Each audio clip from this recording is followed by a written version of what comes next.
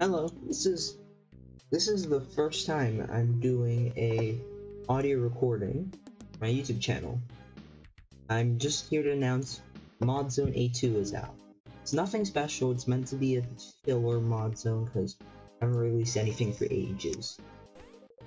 It's supposed to be custom content like vanilla ice creams and also some of my old mods for people who can't run executors, I guess. So here are the vanilla ice creams, you can see here. And there's also Bob on Battlefield, one of my old mods. And Rusty Showdown right here. Now, for the vanilla ice creams, you can't unlock them until you beat the game. Thankfully, you can just type "you beat game" to beat the game. So people in chat are gonna say why you did it twice or something, but yeah, boom, you just defeated Sun, new world record, cool. And now you can do the post-game stuff here. Oh yeah, I should probably show you guys where the stuff is. So Bob on Battlefield is right over here with the bonus levels. It is technically a bonus level. Rusty Showdown is chilling right here. You need to beat Sun or just type beat game for it. Sheldon does try and tell you about it. Right over here. I think Rusty's hiding something. He keeps on hanging behind the make building all suspicious like. Be a bud and check it out for me. I include some really weird lore for the Rusty Showdown in my original mod. But thankfully I removed it, I just replaced it with that Sheldon sign.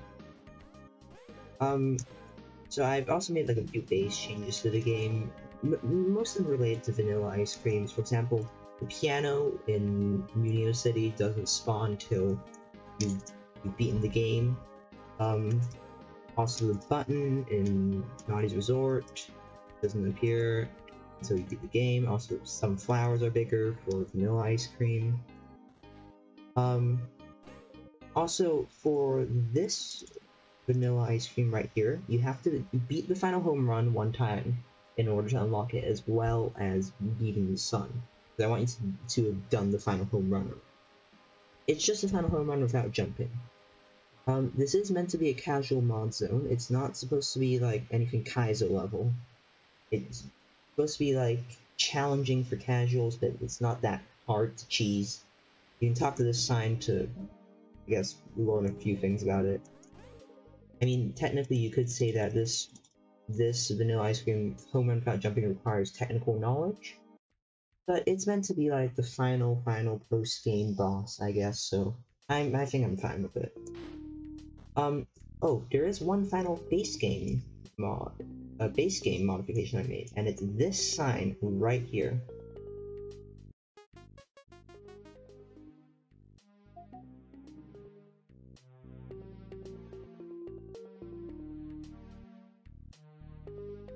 Have fun!